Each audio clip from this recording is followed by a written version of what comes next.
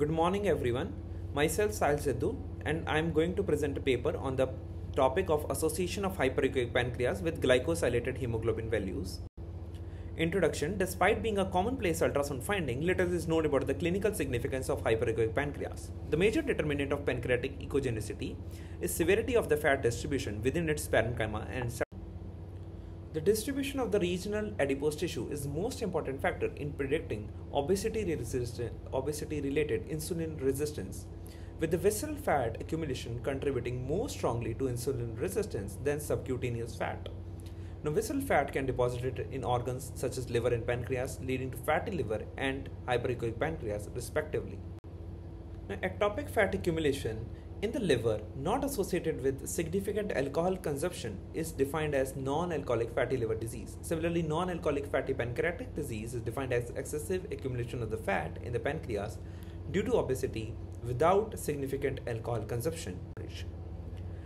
Other identified risk factors for hyperechoic pancreas are age older than 60 years of age, obesity, fatty liver, hypertension, and hypercholesterolemia. Advantages of abdominal sonography over other modalities are its non-invasiveness, convenience, cost-effectiveness, and lack of radiation. Establishing the relation between hyperechoic pancreas and diabetes could have potential benefits in clinical practice. It helps to identify prediabetes and diabetes patients before they develop clinical symptoms.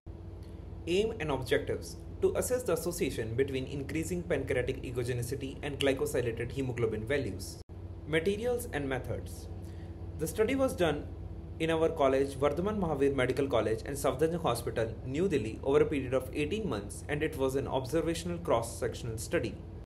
The sample size was calculated based on the odds ratio determined in our reference study, and the sample size was found to be 99. And each group, the study participants were divided into 3 groups. Group 1 included patients with normal echogenic pancreas, Group 2 with mild hyperechoic, and Group 3 with moderate to severe hyperechoic pancreas. We included all subjects with above 18 years of age in our study. Exclusion criteria was men with history of more than 30 grams per day estimated alcohol consumption in a week and women with more than 20 grams per day in a week. Patient with history of viral hepatitis or those seropositive for B or C antigen. Patient with history of pancreatitis or pancreatic malignancy. Patient with history of liver or pancreatic surgery and patient with cirrhosis were also excluded from our study. The ultrasound was done after 8 hours of fasting by curvilinear transducer, and the probe was placed horizontally in subxiphoid region and it is moved in craniocaudal direction.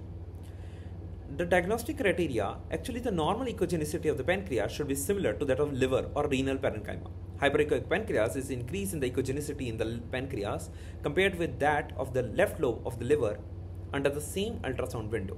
If the left lobe is not seen in the same window for direct comparison, or if the liver seems hyperechoic, then the pancreas is compared with the right kidney or the spleen indirectly.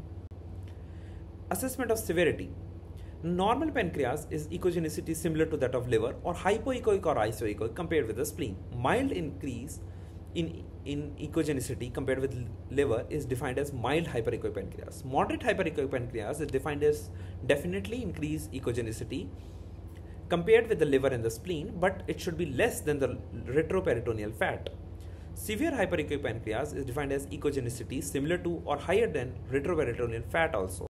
Now, the prediabetes is diagnosed based on HbA1c of 5.7 to 6.4, while diabetes is diagnosed with value of more than or equal to 6.5. Results. So in our study, ACE was positively correlated with presence and severity of hyperechoic pancreas, while no association was found with the gender and the blood pressure, in contrast to the previous studies which showed that male gender and hypertension were associated with hyperechoic pancreas. Weight BMI waist hip ratio was also significantly associated with presence and severity of hyperechoic pancreas, while no significant association was found with the height. Our study found that higher BMI is associated with increased likelihood of having hyperechoic pancreas. While no association was found with grades of fatty liver, the likelihood of such finding is contributed to the absence of fatty liver in majority of our included subjects with hyperechoic pancreas. Another reason for such a finding may be that other factors apart from the fatty liver may contribute more to the development of hyperechoic pancreas.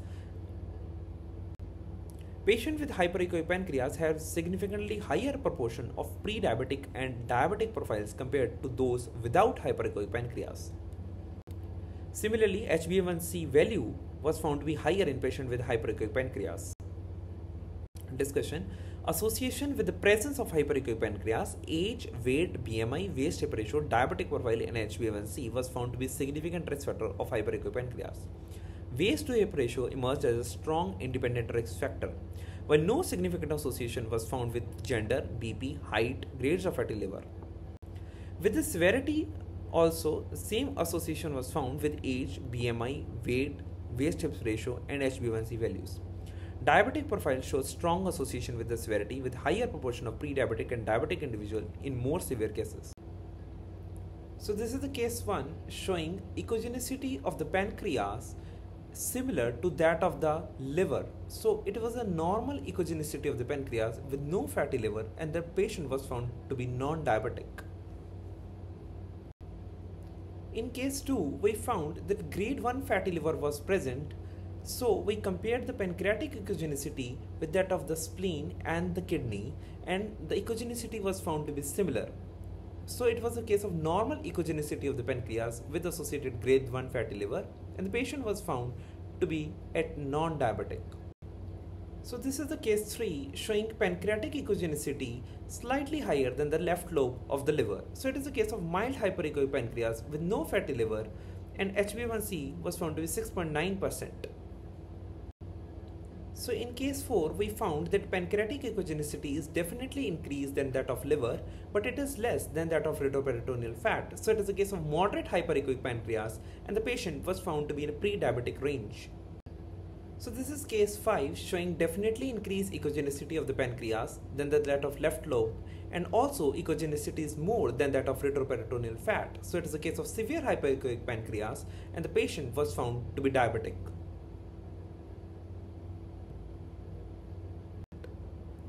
Conclusion. Our study found a significant association between hyperechoic pancreas and HbA1c values.